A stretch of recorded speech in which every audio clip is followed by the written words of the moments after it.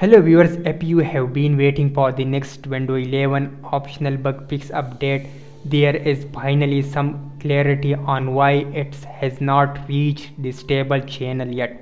Last week I mentioned that Microsoft was nearly done preparing the upcoming C release update for Windows 11 version 22H2 and 24H2, identified as KB5070311. At that time it was already available in the release preview channel, and I expected the update to roll out to stable users this week. But even though we are already past midweek, no stable rollout has appeared.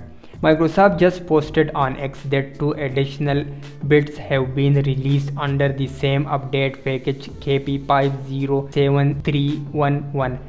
These builds are builds 26.100.7309 for Windows 11 24H2. Another build is 26.200.7309 for Windows 11 25H2.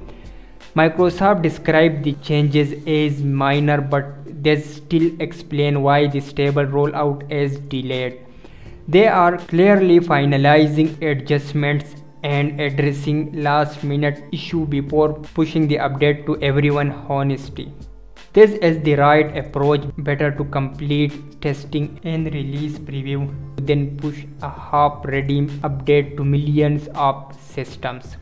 Microsoft has not shared a detailed changelog for these new builds, so the only confirmed information is that the changes are small. If you are an insider, you can check for the update in the release preview channel. For stable user, if the update does not arrive this week, it will likely beginning rolling out next Tuesday or Wednesday. If you found this video helpful, please like the video and subscribe to the channel, and I will see you in the next video. Thanks for watching.